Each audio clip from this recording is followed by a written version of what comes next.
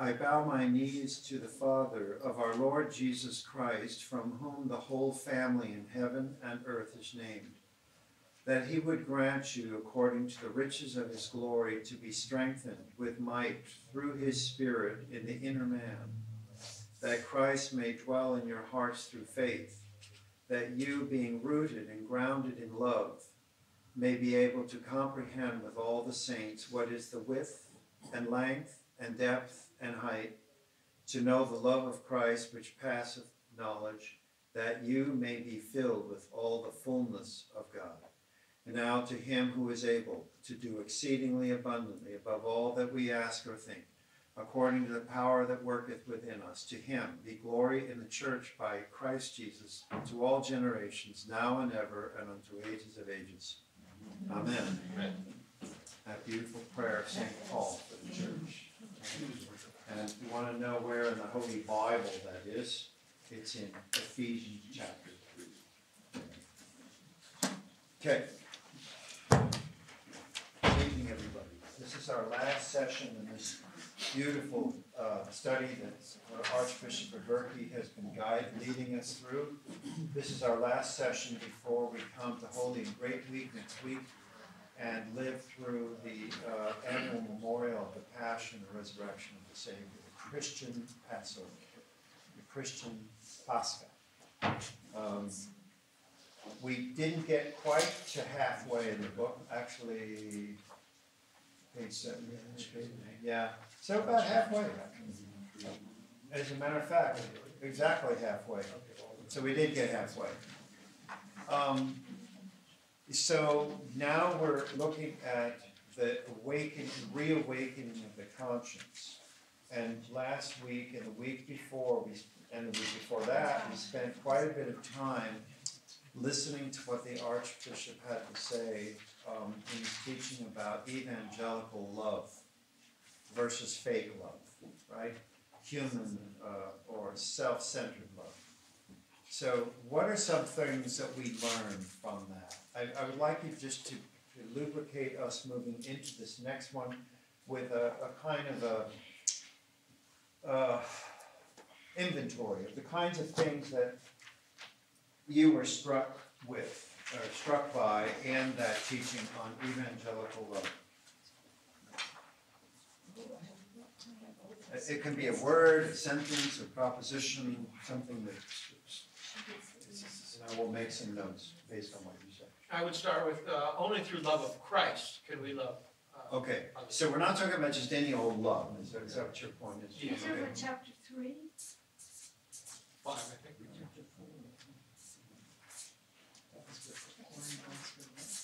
Of Christ, all right? Not just any old love, but the love which Christ demonstrates and has for us and which he gives through his Holy Spirit to us. Would that be right? Right. Yeah. Our own love without Christ is self-seeking, or I don't know, it has a selfish aspect, a self-pleasing side of it, even though we hide it under the guise of love of the other person.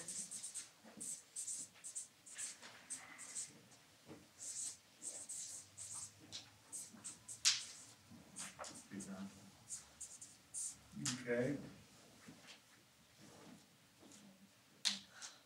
One who has this love of Christ follows the commandments. You're going to. Oh, I got yelled at by a teacher once for that. Somebody else speak.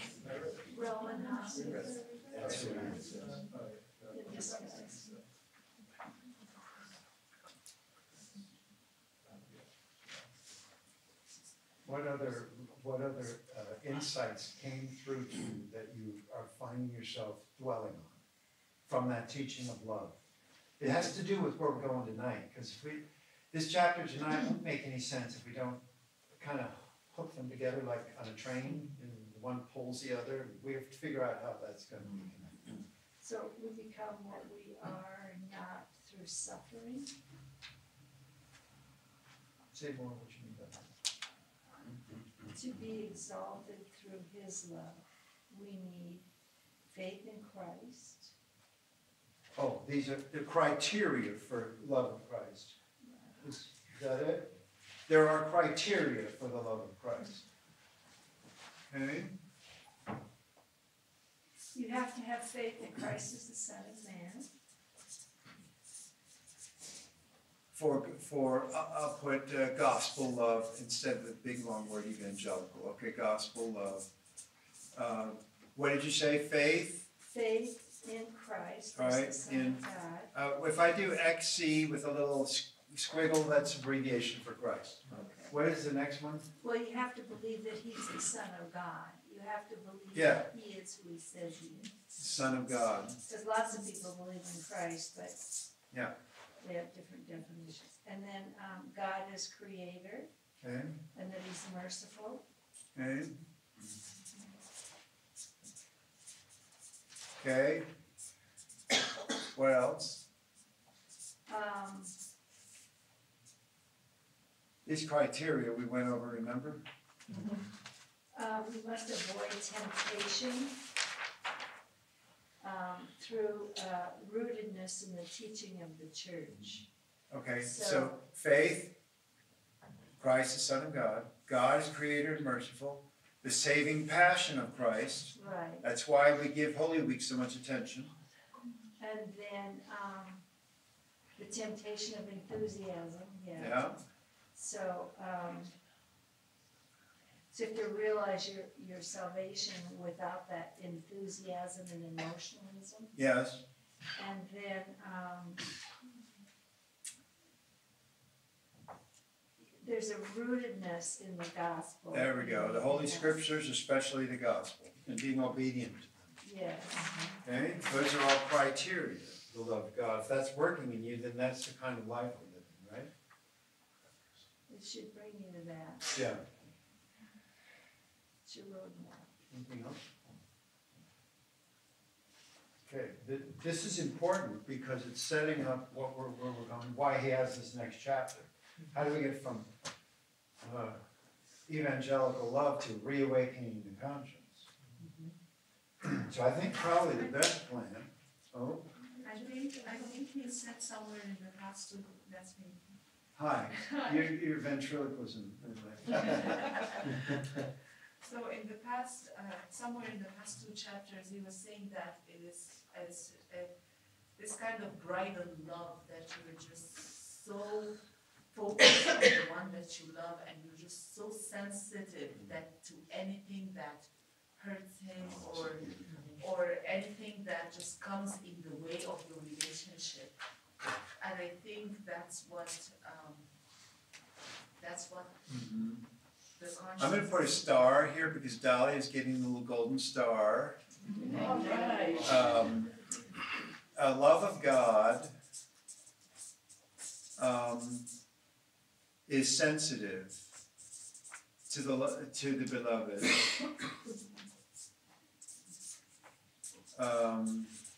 God is both the lover and he's also the beloved, because this is an interpersonal relationship. God didn't make us robots. He didn't just say, "Oh, I love you, would you all please respond?" "Yes, God." "Oh, that's very nice of you." No, this is much more profound. So when God loves us, he's the lover of mankind. Philanthropos, remember that beautiful word? That's one of his titles. He is philanthropos. There, that's your $50 Greek word for the day. All right? And this philanthropic love for God is completely free of ego. And God does not have an ego. There is no I with God. He loves us utterly and completely, pouring himself out for us. And this is evident at the high point, the climax of the Passion, when he's completely exposed to the cosmos. And every demon and every evil power attacked him, right? And he just absorbed all of it and killed it out of love for us. It's a stunning thing to see. This is no moral, I feel sorry for Jesus because he had to die for me type thing. It is the death of evil. It is the victory over sin and death and everything dark and ugly. and he absorbed it all into his flesh, his rent flesh, and killed death, mortified death, right? That's the love of God, right? All right. That shows that God is the lover, and we're the beloved, and he's inviting us into a kind of a relationship where we will be the lover and he will be the beloved as well, right? So there's an exchange that happens in love, isn't there? Well, what Dahlia said a moment ago is very interesting, because in order for this to take place, there has to be a sensitivity. There has to be some part, some faculty of our being that actually can take those impressions and register them with us. And what is that faculty of our being that would register and make an impression on us regarding God's overtures towards us? Where in our being are we going to get that? Are we going to get that in our like our eyesight, our ears, our touch? We're going to get that through this faculty, which is called the conscience. Okay? So put the word conscience here. And you know me, I love words. So can we do a little parsing of this word? Like, what have we got here? It's a very beautiful Latin word. With knowledge. Yeah. So what are the two parts? So we have con,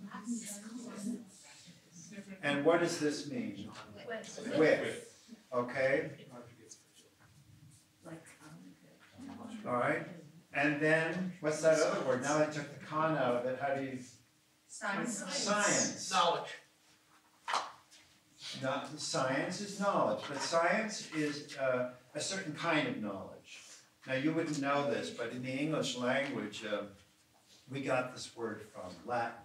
And it's a good word that we got it from. The word for German, which is the other half of our languages, for conscience is Gewissen, which simply means, I'll put it over here for those of you who want to speak German on the side. All right. Wissen is like your wits. You know, the word wits or wit, that means knowledge in Anglo-Saxon. So Gewissen is knowledge. So it's a very simple word. It is the German word for conscience. So the emphasis is on knowledge, but it's not on just any old kind of knowledge. It's a very concrete word. It goes back to ancient Latin. This kind of knowing is what we have, what we actually experience. Not mystical knowing, not direct intuition, but the knowledge we get from experience. Experiential knowledge is scientia in Latin, or science, right? We know this from the scientific method. That's why it's called the scientific method, because it's knowledge gained from experimentation. I do A, and then I watch the result, and I get some result from that, and then I extrapolate from A and say, okay, well, this is what I can learn from this. This is, every time I buy 2 apples, I have to pay twice the price as 1. That means 1 plus 1 equals 2. It's like, every time, it seems like, you know. So the faculty in our soul that is called conscience is the part in us that gains knowledge and shares it with me. It shares it with me. This faculty inside of me informs me about what I'm learning.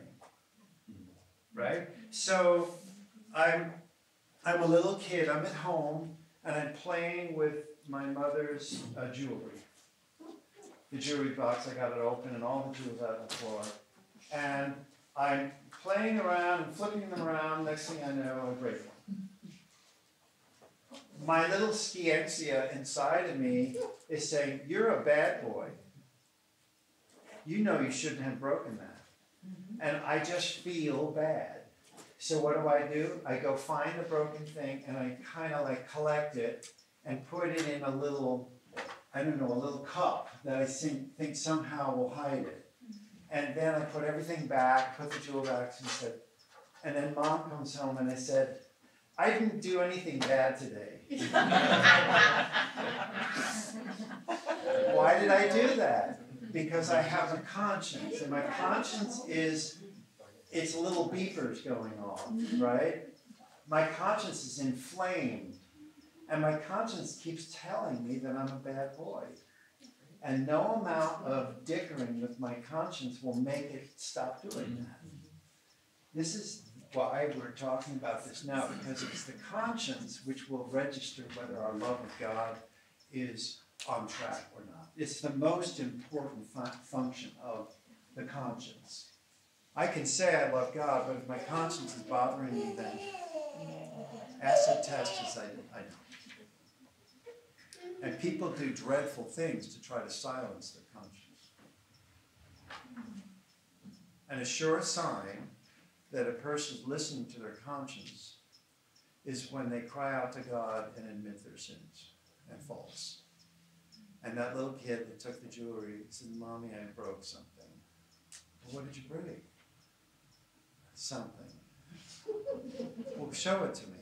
And then he brings the cup and shows it to Mommy, and Mommy looks at it and says, "That's my $75,000 whatever." But the tenderness of the little child's conscience is such that the parent says, "Okay, my dear, we'll figure this out." Because what do you do when someone's obeying their conscience? So the conscience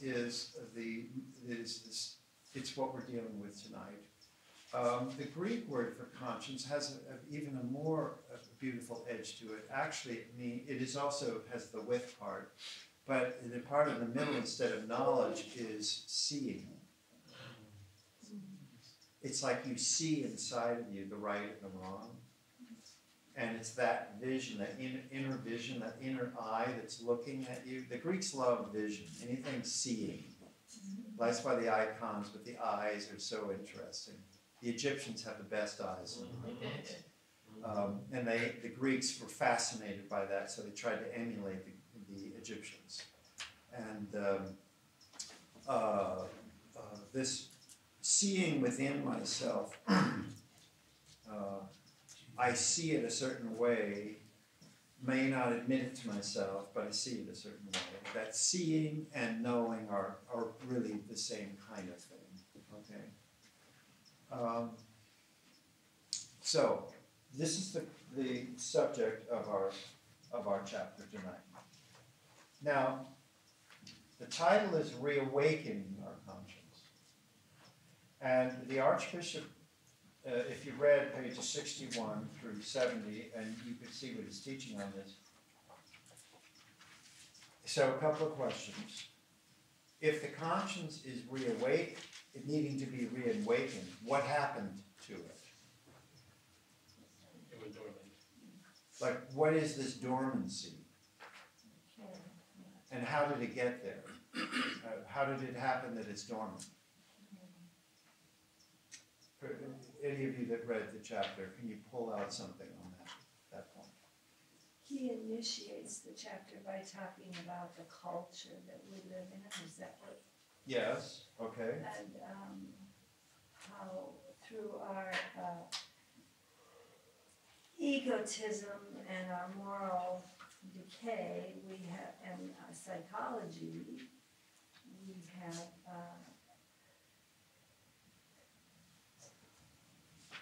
completely done away with the need for a conscience. Explain to me. And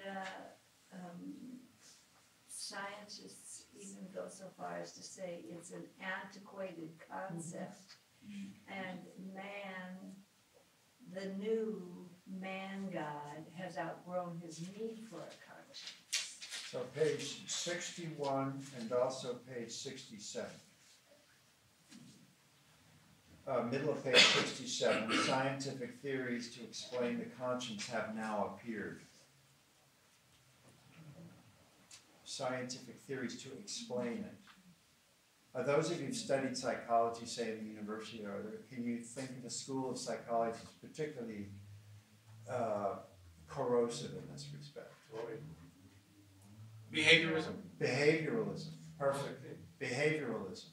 So what does behavioralism, this school of psychology, what does it actually teach?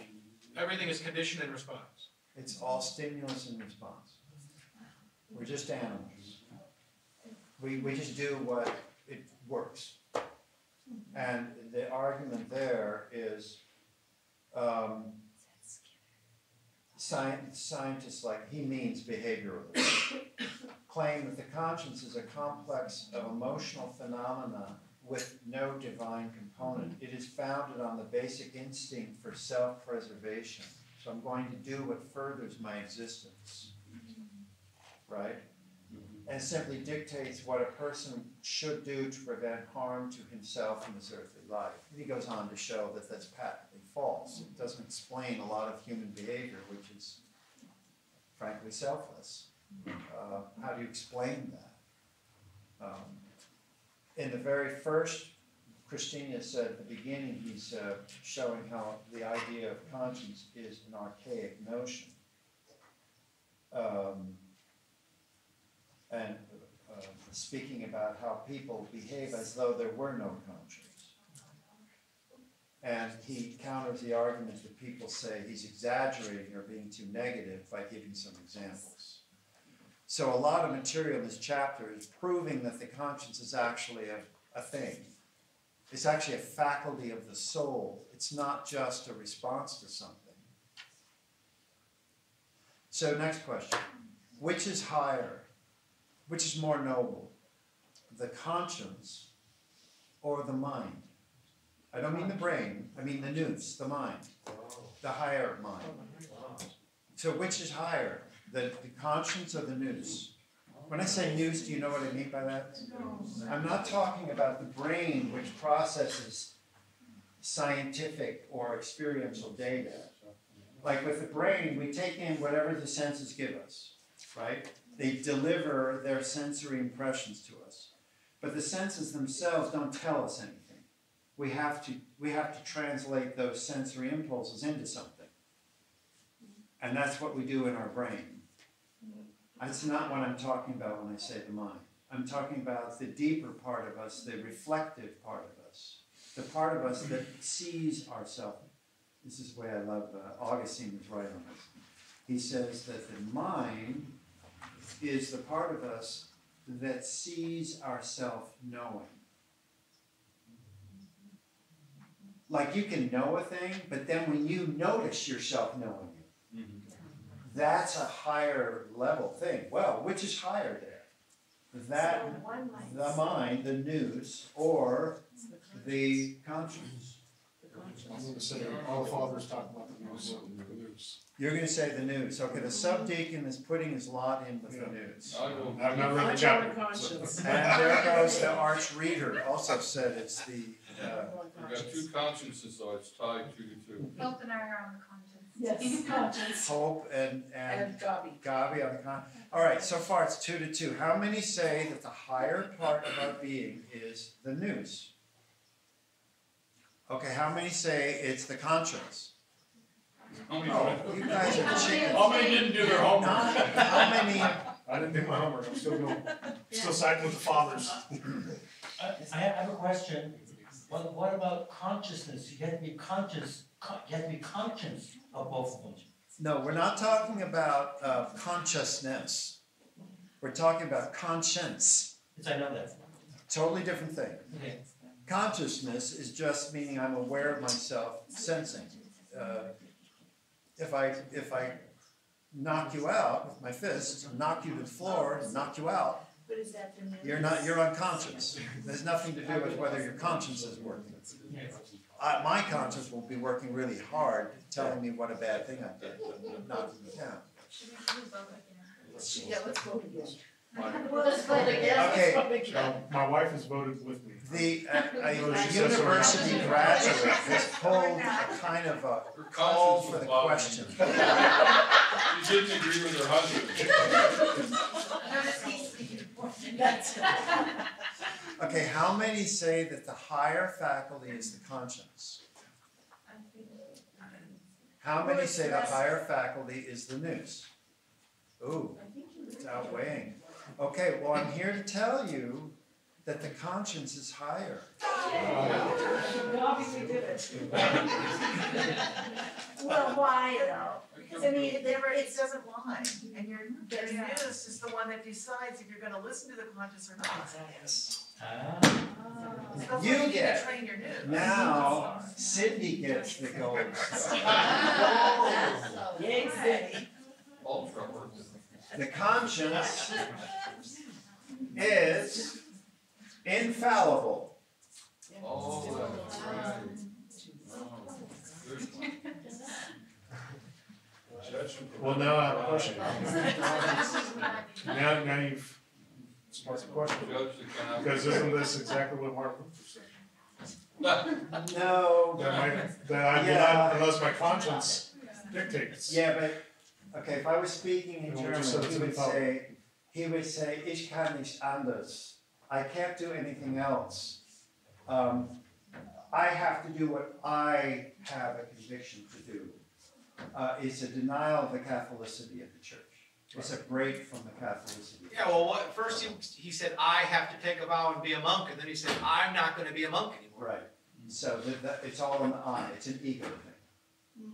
Martin Luther is seriously flawed in this regard. And, yeah.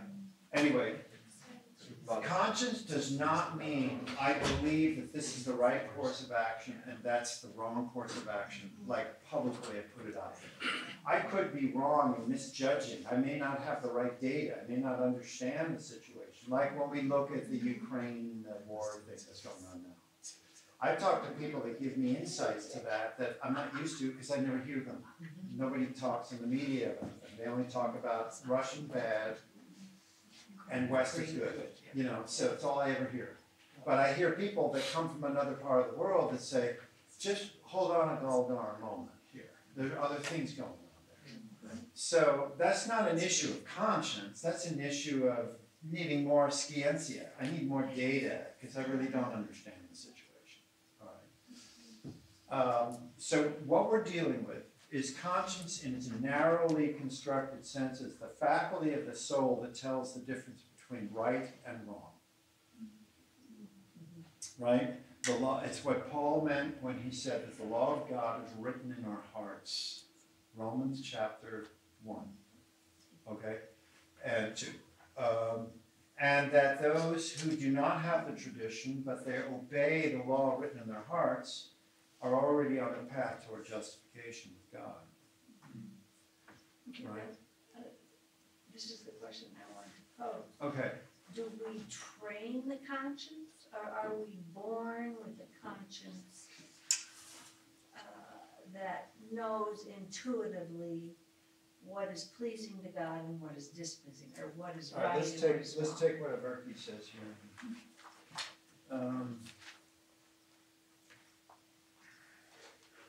I mean, I know you can dull the conscience and Page silence. 65. Let's go to page 65. One cannot, no matter how immoral contemporary mankind has become, one cannot say that its conscience has totally vanished. One can stifle it, scorn it, pretend that it's not there, but one cannot eliminate it completely. And then go down 6 lines. God's voice will not be silenced. So the conscience is the faculty in our soul through which God speaks to us. That's how we know the difference between right and wrong. And so that's why so many fathers have talked about cleansing the nous, so then it can flow properly. Yes, because the conscience is invaluable for that. That's the only way I can participate in the cleansing of the filth of the eye of my mind so that I can, remember, the nous is the mind seeing what it knows. Well, if that eye is filthy, then the whole body is full of light. Jesus said that. If your eye be healthy, not eyes, if your eye be healthy, your whole body will be full of light. But if your eye be evil, then you're full of darkness. And how great is that darkness? So the eye is the conscience? I thought that verse is always used in describing the news. It is. Okay. It is, and that's what Christina just now uttered at the same time you did. Yes, it's talking about the nous. The nous is the eye of the soul, but the conscience is the way that that eye receives its light and is alerted properly. Like it's, if you will, it's the connector that links the voice of God with our nous. It's the only way we can know the difference between right and wrong, is through the conscience. God speaks to our conscience. And then, as Jacob just now pointed out, if we're aware, our conscience is alerted, it's waking up. It's like, ouch! I feel the pinch of that. That's what we call compunction or contrition. By the way, all the hymns of the church, in the language of the church, they're called compunctionate hymns because their role is therapeutically is to nick our conscience so that it will be awakened and it'll react and it will say, God help me, I'm on my way to hell. I've got to stop living like this. Right? Remember when Peter was in the boat with Jesus when they first started the ministry? And Jesus was preaching, his heart was nicked. It's like this, I love that little word. It means to take a little kind of a sharp hook and just kind of go like that. Yeah, it makes you jump. It's like, well, that's what the divine word, that's what the word of God does when it comes to us, and that is the conscience that's being awakened, which leads to the opening of the eye of our mind, of our soul. We begin to see differently. And that's what repentance is.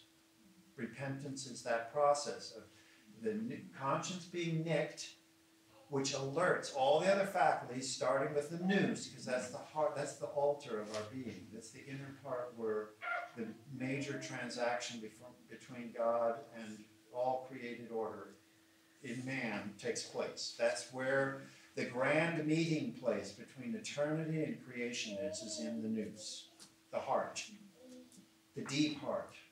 And the conscience is what wakes that up. So that is infallible. Once the conscience is awakened and functioning, we have a sure guide. The church teaches firmly about this and trusts that those who are walking according to God, walking in the Spirit, that is to say, they're at peace with God, their conscience is working, they never have to worry about anything as long as they obey the dictates of their conscience. That's why the church has confession, spiritual counsel, psalms, hymns, and spiritual songs, Holy Scripture. We're constantly getting all of this compunctionate material to lead us in the proper orientation of our conscience so that it functions properly. Okay? So, my question. Yeah.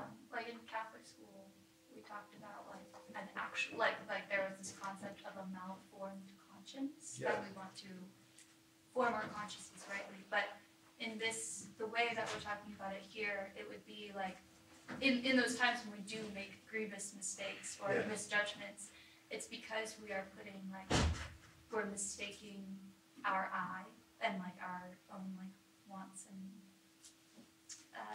our own worldly desires before our conscience. I was raised Roman Catholic, so I remember the Jesuits taught us that you have to have a moral formation. I remember this. There's a problem here. If the conscience is not a sure guide and it needs to be formed, then how do you ever know that it's in a place where it can be trusted? It's never, it's unhinged. It's strictly, then we're left with kind of a always in need of yet more moral formation before we can actually trust our conscience. But the Orthodox position on this is that conscience doesn't need formation. It's speaking whether you want to believe it or not. It's working. Even little babies know better than to fight against their parents. any parent will watch their infant child, you know, like fighting them on one thing or another, and know that, okay, well, there's the inheritance of Adam working, right? And then the child feels bad that it's behaving the way that it is, and it kind of like, Mommy, I love you, kind of like, could you still be my friend now? The conscience is working in there and saying, you need to make it right. They're not thinking that, they're just experiencing it. As a matter of fact, you have to be well into your teen years before you can actually think of that as a concept. That's the function of the conscience. It's a direction finder for righteousness. Now, it can be obliterated, and as we'll read when we look at, it can be smothered, but it won't ever disappear totally.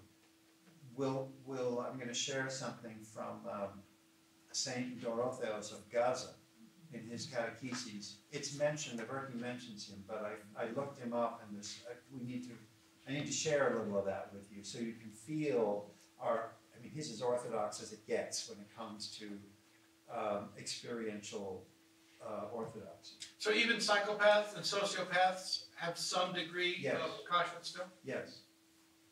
And on their very rare good hair days, they will admit it. Psychopathy, sociopsychopathy is a complete addiction to the ego. It is an enslavement to the ego. Nothing else matters than pleasing the I. It's a tyranny of ego. So the conscience is buried under the interests of the ego, to use psychological language. I have a question for you. Yes.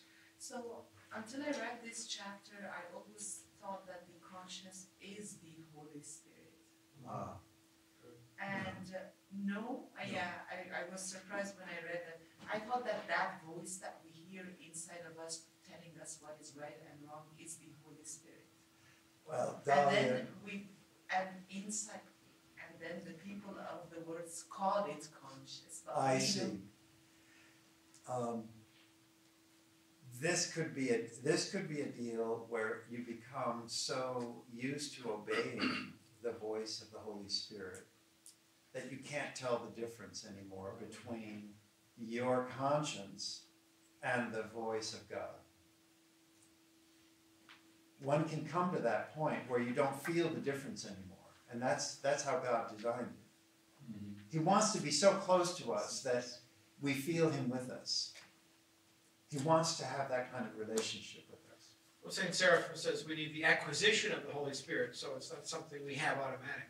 Yeah, it's all about acquiring the Holy Spirit. Well, how do we do that? So there's no difference anymore between our conscience and the Holy Spirit himself. If you obey your conscience. That's if we're living in strict obedience to our conscience. I don't want to be the confessing person here, but I will do it just to be a lamb offered up completely. I am keenly aware every day of those moments when I am not obeying my conscience. All those little things. He mentions the little things. Page 65 Yeah, that was a good following. passage. Actually, he cites Matthew 5 in the Sermon on the Mount, 25, 26, that make it right with your adversary along the way. That is, before you get to court. Because if you get to the court and it's not right, then the judge will sentence you, and the bailiff will carry you off to prison, and you won't get out till you paid the very last cent. Yeah. That's speaking about the whole course of this life. So let's make our consciences constantly saying, hey, fix this now before this goes any further, right? The adversary is the conscience. Make peace with your adversary along the way. Before the last judgment. Before the last judgment. And along the way is our life, the extent of our life in this world. The whole idea is to make it right with our conscience, so that when we get to court, if the matter is already settled, and we can say to the judge, our advocate will say, we settled out of court, we're good. And the judge will say, case closed, and then you're free, right? But if we disobey our conscience by covering it, and he said how important it is to obey our conscience in all the little matters. That's How the little. really little. Like, for example, I'll confess something. So when I go over to the Euro Cafe in that direction, I really like their Americanos. It's the best Americano in Claremont, frankly. But it's just not the same without half and half.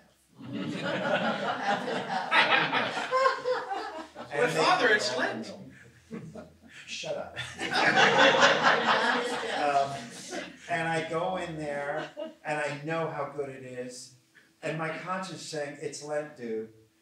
And I just get the pitcher, and I pour a cup in there. Just, bam, right in the face of my conscience. What does my conscience do? It just retreats. It's this faculty of our soul, is so many things about it. It just like, it shuts up. It's like, okay.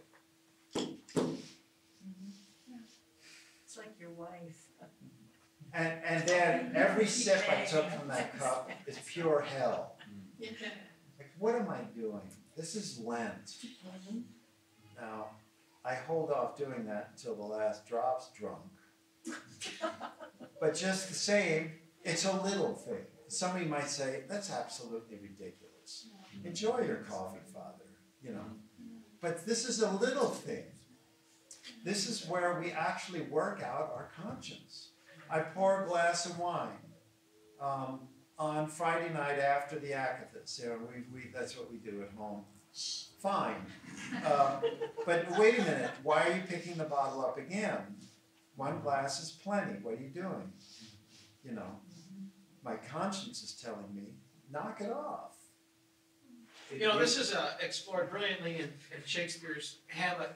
He does the play within the play to show the crime in front of the king, right? It's an exact restaging of the murder. Okay. The play is the thing wherein we'll catch the conscience of the king. Yes. And the king's furious because he sees his crime, and so Hamlet then knows that he's really guilty.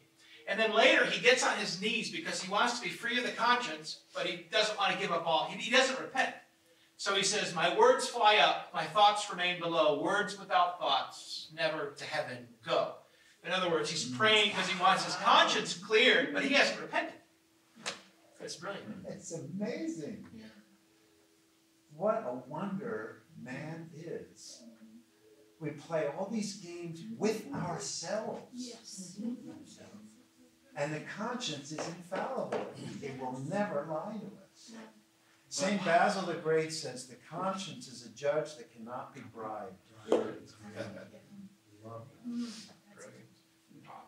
But by the same token, I don't want to derail this, but even as you're talking about little children fighting their parents and all of us learning obedience, Scripture says we learn obedience through the things we suffer. That's right. And most of the time, children will not actually turn around from their fighting you until they feel some discomfort. Yeah. And it feels like, I've been talking to my wife about this a lot lately, our culture has gotten to the point where consequences have been forbidden. You want to live on the street? Fine. You want to use drugs? Fine. Yes. You want to speed? You want to run You want to shoplift? You want to shoplift? Fine. Yeah. You want to punch people? Fine. Everything's fine. Everything's fine. There's no consequences. And I think it's really done a number. There's no question about the damage that is done on a social level. It's acute. There's no question about that. Because everybody, including the thugs on the street, know better. They're actually looking for They're waiting to be corralled in and restrained. They're screaming, restrain me. Right. I'm out of control. Where You're is right. the wall? Where's the boundary?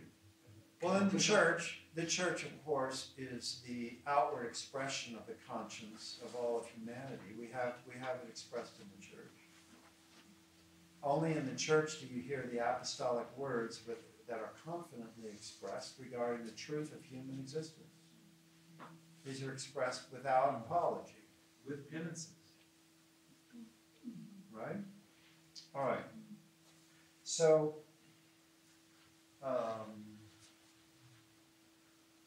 I promised you Dorotheos of Gaza.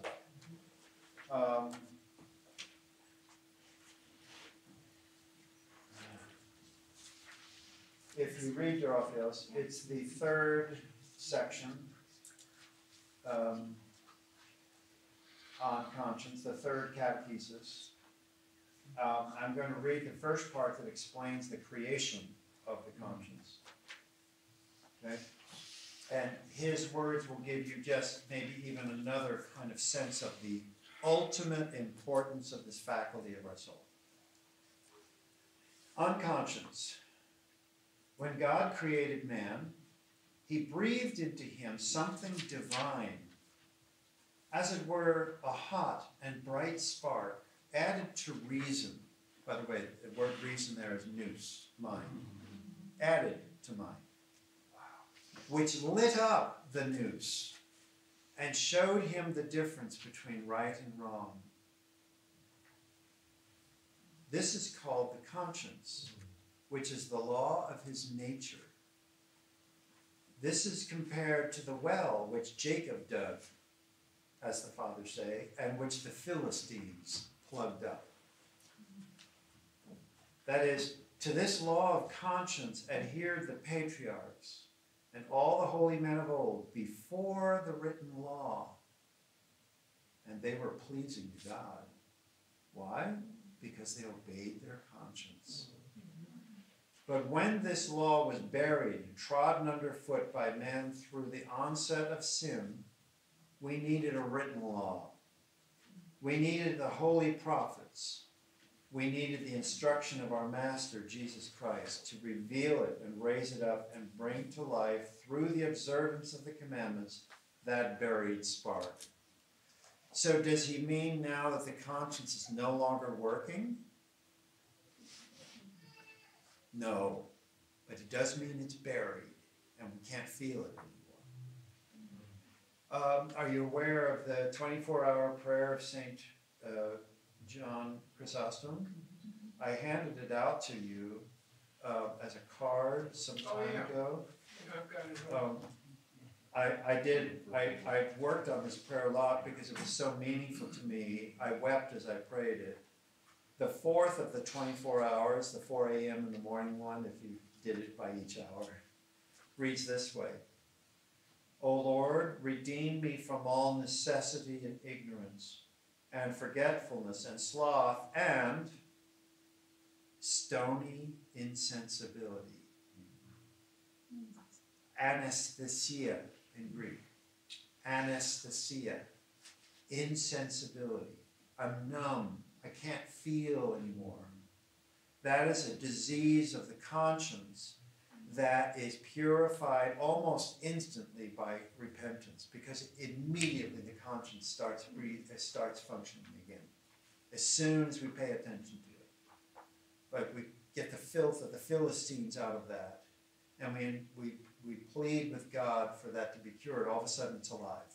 God doesn't wait any time at all in enlivening our conscience. It's the first and most important thing. That stony numbness, that spiritual deadness, that's a sign of great neglect. That's what he means here.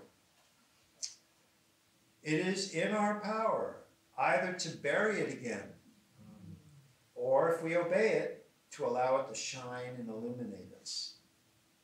When our conscience says to us, do this, and we despise it, and it speaks again and we do not do it, but continue to despise it, at last we bury it, and it is no longer able to speak clearly to us from the depths where we have laid it. But like a lamp shining on a damaged mirror, it reflects things dimly and darkly, just as you cannot see the reflection of your face in muddy water. We are found unable to perceive what our conscience says to us, so that we think we really even have hardly any conscience. It is this sentence that Archbishop Averki took in writing the chapter showing the current problem with our current world now. That people want to push the idea of conscience out of the way. This is an archaic concept. We don't want this anymore. Okay. No one is without a conscience, since it is something divinely implanted in us, as we've already said, and it can never be destroyed. It always patiently reminds us of our duties, but sometimes we do not perceive that we are despising it and treading it underfoot. This is why the prophet bewails Ephraim and says, Ephraim prevails against his adversary and treads down judgment. The adversary is the conscience. See, not only in the New Testament, but also in the Old Testament. When I'm sinning, my own conscience is my enemy. How many of you experienced that? We've lived through that, haven't we? Fighting ourselves to justify our stupid, idiotic, selfish behavior. We're fighting our own self when we do that. We knew it all along. We knew all along. We even maybe stood in front of the mirror and said, "What are you doing, you stupid idiot? What are you doing?" How many of you have had conversations like that with yourself? I mean, that conscience is like, dude, I'm not going to shut up. When are you going to obey me? Right?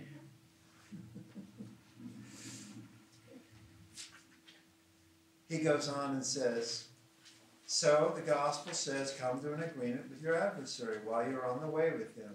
Right? And the Archbishop told us this part, so I can skip over it. So, then he moves on to this point. Let us be zealous, brothers, to guard our conscience for as long as we are in this world, and not to neglect its promptings in any little thing. Let us not tread it underfoot, even in the least thing. For you can see that from the smallest things, which of their nature are worth little, we come to despise the great things. So when we begin to say, what is it if I just say these few words that I know it should be said? What does it matter if I eat this morsel? What difference if I poke my nose in here or there?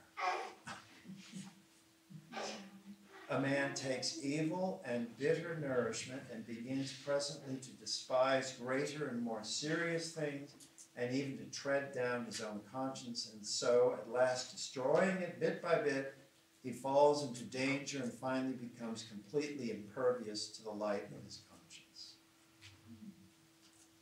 There's a beautiful story about the mother of Augustine. He's sharing it after he dies in his Confessions, and he said, my mother liked drinking wine, and she would, when she was a girl, her mother would teach her not to drink too much water, so that when she got to the age where she would drink wine, she would have the habit of restraint already built into her.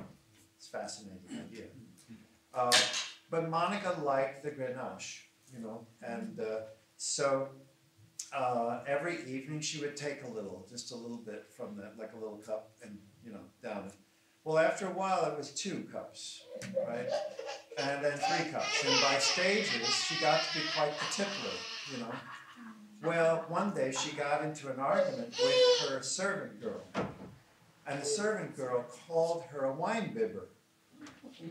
I use a very interesting word that's kind of very insulting, but basically it says you're just a wine bibber. And Monica's, we call her Saint Monica, by the way, Santa Monica. She, to her credit, she took that rebuke to heart, and she examined herself, and her conscience approved of that criticism from the servant girl, and she listened to her conscience. Are you talking to me? You talking to me? Anyway, so Monica, Augustine reports that his mother repented fervently from that point and promised never to break that law again. And she kept to that for the rest of her life. And there was a particular episode where when she came to Italy, they had a practice in Africa of offering bread and wine at the graves of the martyrs. It was an earlier, it was a way to commemorate the dead, especially at the graves of the martyrs. But in Italy, especially under Ambrose, he didn't approve of it because people would get drunk. They would just, it turned into a overindulgence. Said, no, don't do this at all, I don't approve of it. And she came there, when she heard this doctrine, she immediately embraced it, even though it meant no wine. That told me a lot about her character, but more importantly, it told me about how she found herself again, she got possession of herself because she obeyed her conscience, and how important that is. All right, he says, so don't neglect the little things. He said, really, there are no little things. This is Dorotheus. He said, there really are no little things. For when it is a question of bad habits, it is a question of malignant ulcer. So let us live circumspectly. And he goes on and talks about it. So then he says, there are three foci, if you will, for the conscience to that indicates to us. It has to do with God, our neighbors, our relationship with God, our relationship with our neighbor, and our relationship toward all creatures, or creation in general. So for God, he gives this example. We must not despise God's precepts, even those concerning things which are not seen by men, or those things for which one is not accountable to men. So, for example, are you neglecting prayer? Your conscience is always talking to you about prayer. I'm prophesying to you, but it's easy for me to prophesy to you because it's a general truth that's always true. There's 100% chance that I'm correct. I know that your conscience is telling you to pray. I know my conscience is telling me to pray. Every time I get ready for bed, my conscience says, read a psalm, or say this prayer, or recognize me, or make the sign of the cross. Every single time I go to bed, I do that. What can get in the way of that? Watching that last little YouTube clip. Being distracted by some other thing that just takes my mind off of, Too tired. I'm just too tired. But am I too tired to actually bend the knee and make the sign of the cross and say a 6-verse psalm? No, I'm not that tired. Because I'm certainly able to do a few chores before I go to bed, and I'm certainly able to indulge myself in one last stupid, idiotic thing that I did. Like to stay up to find out what the score on a ball game was.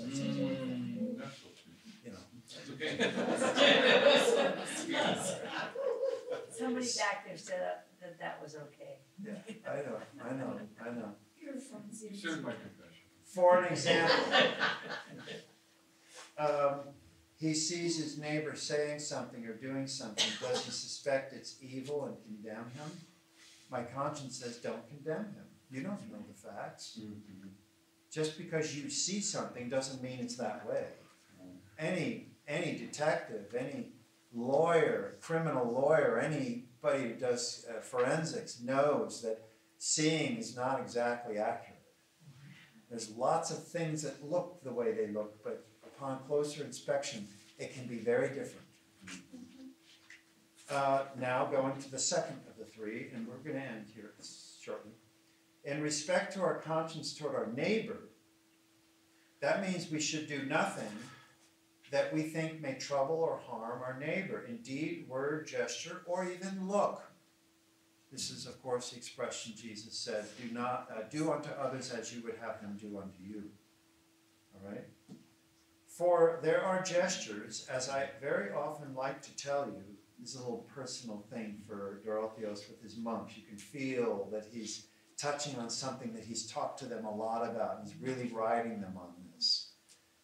Gestures. There are gestures which you can hurt your neighbor with, and there are looks capable of wounding your neighbor. And to speak plainly, whatever a man does readily, knowing it gives his neighbor a bad thought, he stains his own conscience, because it means he is ready to harm or trouble his neighbor. And this is the sort of thing I mean by keeping a good conscience towards our neighbor. You know that idea of, like, somebody dear in my life used to say, when I make an opinion, this person would say, well, any idiot knows that's not true. It's not me. You will be held to account for every idle word, Christ says. I didn't do That anything look bad today. is withering. That look is just withering. Any idiot knows that's not true. You know. This idiot didn't. Right. So when we're dealing with our neighbors, when we talk to them, when we interact, we must be very careful what passes over our face.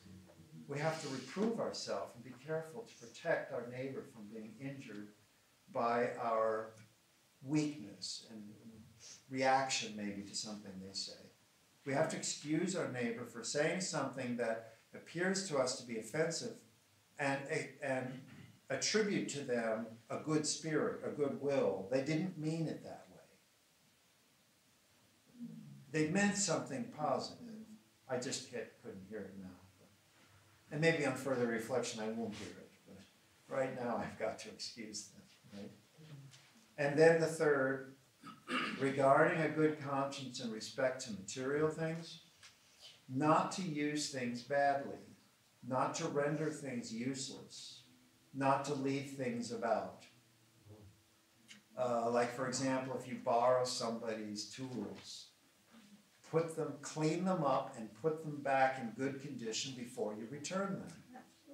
How often in my life have I received loaned things, they come back filthy and not in good order. They say, thanks for letting me use this, but there was no sense of awareness, like, would you like to receive this back in this condition? And now I just keep that quiet, and I clean the tool up, and I put it all in good order and re-oil it or whatever. I mean, this kind of thing should operate as Christians. This is what we call good manners. It's amazing how when we obey our conscience, we become good-mannered people.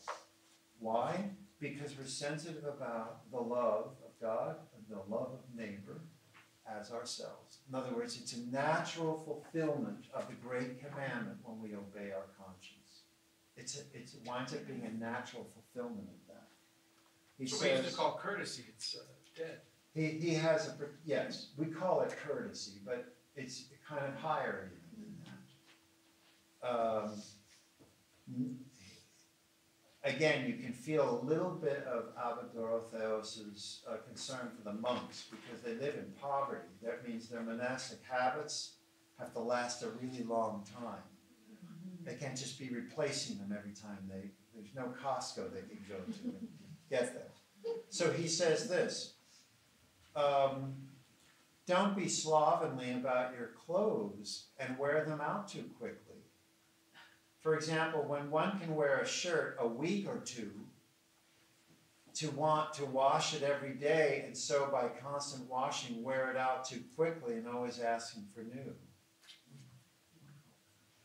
That's a very personal, very small detail, but it gives you a window into the care that they would have, right? So like my priestly vestments, I'm really careful about folding them because I want them to last the entire length of my life as a priest. They're expensive. It can cost over $1,000 for a vestment set. I have a small budget. I take them to a very trusted lady over in Laverne is very careful and respectful of my vestments. When I take them there, I show exactly what the problem is. And I said, don't put, no water, I don't need that, but I need you to, and when you've done, hang them. Don't fold them, just hang them. You know, she's very obedient, and my vestments, I've been a priest for 20 years. I still have my ordination set. It's still in good repair. You know, it's a thing, but it's an important thing. And so, in my older age, I've gotten to the bad habit of putting things down, and so now I have to coach myself. Don't put it down, put it away. And where is the away? It's the place where it belongs. Yes. That way, when I go to look for it, I can find it where I expect to find it. Because if I don't find it where I expect to find it, dude, it's lost. Because where else can I go? Anyway, that was Dorotheos of Gaza on conscience toward God, toward neighbor, and toward things. Don't waste, right? Don't neglect prayer.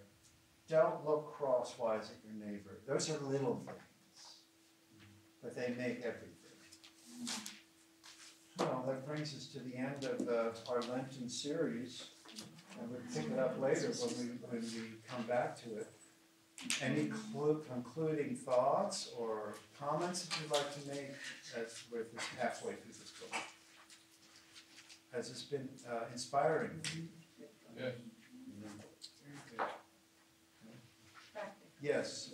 In Alcoholics Anonymous, when we mentioned ego, when people live by their ego, it's EGO, edging God out. That's a nice little acrostic. Yeah. I like that. Mm-hmm. That's exactly what it is. Yes. Any other comments? Do you want to keep doing this? Yes. Should we revive it after the Episcopal Festival? Yes. So we'll give it a little bit of time, because we have the Holy Week next week. We have the Renewal Week. And we'll look at the calendar and I'll plug it in where it fits, okay? And I'm thinking we can do it the second half up until Pentecost, and then we have the summer before us. Does that sound like a good plan? Yes.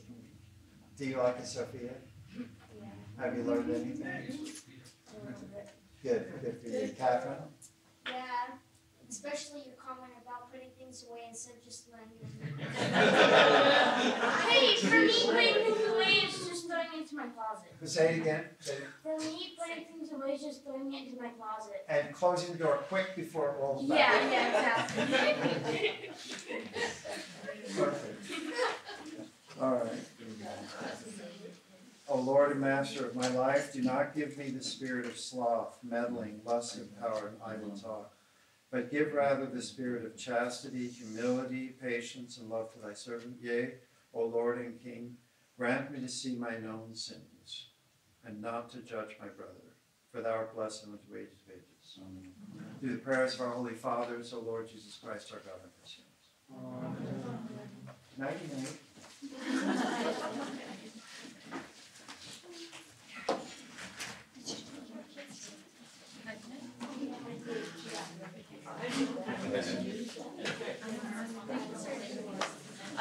When you were talking about, so I forgot to wash my hands. I often go to sleep with my hands. Is that